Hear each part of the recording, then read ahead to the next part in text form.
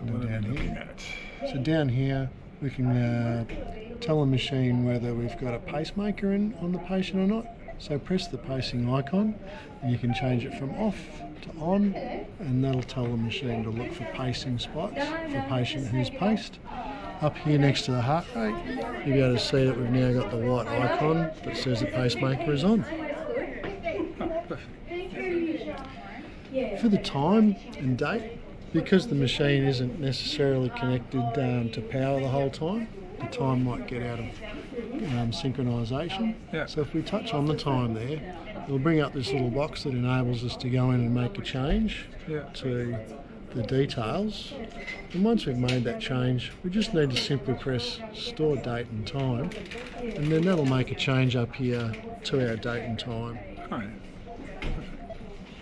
Alright, and then where it says general, this is the profile list. So if I touch on general, it'll give us a drop down menu that presents all of the current profiles in the monitor. The general profile is the one that it defaults to, as we can tell by having a little diamond next to it. Sedation, neuro, peds general, neonate general, and no red will all change the different settings in the background that the monitor is going to currently be using. Obviously for paediatrics and neonates, that'll affect the default alarm limits and potentially also the inflation pressure of the non-invasive cuff. So we can go in and change to whatever profile we require for the current list wherever we are. It'll also change, so press confirm, and that'll change the default screen that we end up in as well. So up here in the screen list, because we've gone into the neuro profile, we've now got the neuro screen list. Again, if I touch on that, we'll get a drop down list that gives us all of the different screens that are available to us. So if we use the arrow key here to arrow up, you can see up here we've got six wave trends. If I press on 6-wave trends, you'll see in the background there, it brings up some trend boxes on the left of the screen there. So this just purely changes the layout of the information and how it's presented to us. It doesn't change any of the settings in the background. Okay. In the bottom left-hand corner, you'll see the silence and pause alarm buttons. So when you press the silence button, if we look up at the top left of the monitor, we can see we've got a current blue alarm that's previously been silenced. So just acknowledging that alarm will actually get rid of our visual and our audible alarm, but it'll leave that banner there while that problem continues to exist. If I go into the pause alarms button, it'll ask us to confirm down the bottom here. Up in the top right hand side of the screen, we'll then get the alarm pause countdown. So counting backwards from 2 minutes. If you have finished having all alarms turned off before the end of the 2-minute period, just go back to the pause alarms key and press it again. That will then turn all alarms back on. Because we've now turned all alarms back on, this little blue alarm up in the top left has started to give us the visual icon again, and it's also beeping in the background. So if we go back to pressing the silence key again, that'll then just get rid of the visual and audible and leave that little banner there until we've actually fixed that problem. Down on the right here, you'll see that we've got the main setup key. If you press the main setup key, you'll now get the menu for everything on the monitor. Most things are much more easily gotten into by directly pressing on the numeric on the screen that you need to access, but this is a way of getting into any parts of the menu. The main screen key down here is like the home button on your iPhone. Press that and you'll end up with a clean screen, no menus on it.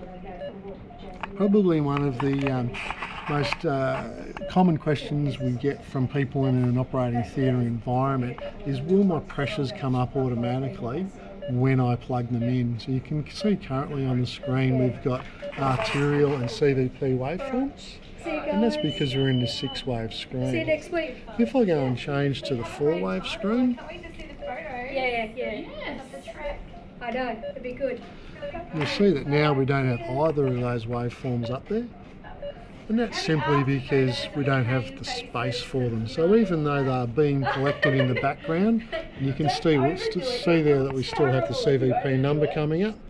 Up here we still have the arterial numeric coming up. but no waveforms because we just don't have the space for it. Right. You have two options in this scenario. See ya. You can either go and touch on this waveform, bring up the menu that enables us to say change wave, and we can then choose to make that any pressure, in which case it'll replace that waveform with our highest priority waveform pressure, which is currently art line. And then there's spirometry in the corner. Or we can go into a screen that gives us the ability to fit more waveforms in. Now look at 8. There we go. Now the reason that we have arterial and CVP come up is that at the moment we have the ability to put two pressures into the line. So down on our MMS, this is our pressure port on the MMS. So we're currently plugging into that our little splitter cable. On the splitter cable you'll see we have two pressure ports that are labelled 1 and 2. Up on the monitor, if we go into the caterpillar icon and touch on that, we will then get a representation of all of our measurement ports that we can plug into. You can see here we've got those two pressure ports labelled as ART and CVP. If I touch on ART, it'll bring up the icon of 1 to represent that port on the splitter, whereas CVP will tell us that that's number 2 port on the splitter. This is probably how you'll find the monitor in most scenarios. However, somebody may have been into these ports and done one of two things. They may have changed the label, so in the bottom menu down here, there's a little icon that says change label. That will enable us to change the labeling of that waveform to something else. So you can see up here where CVP was, we'll now get PAP, and it'll be in a different colour with a different set of alarm settings, waveform scale and parameters. So in order to change that, in the menu here, touch on PAP, bring that up again, touch on PAP, second one, go to change label, go back to CVP, and it'll change back to CVP and our waveform will revert back to being blue in colour and appropriately labelled. The other thing that somebody may have done to you in that is actually deactivate this port. So while we've got CVP, that number 2 port highlighted, in the menu down underneath we've got the deactivate button. If we do that, you'll notice that that area now greys out instead of being red in colour. So then our waveform disappears as it's inactive. If I come down to the bottom button again and press activate, we'll come back to red in colour and our CVP will return. There we go. Yeah, no. He reckons tomorrow. CVP back. Yeah.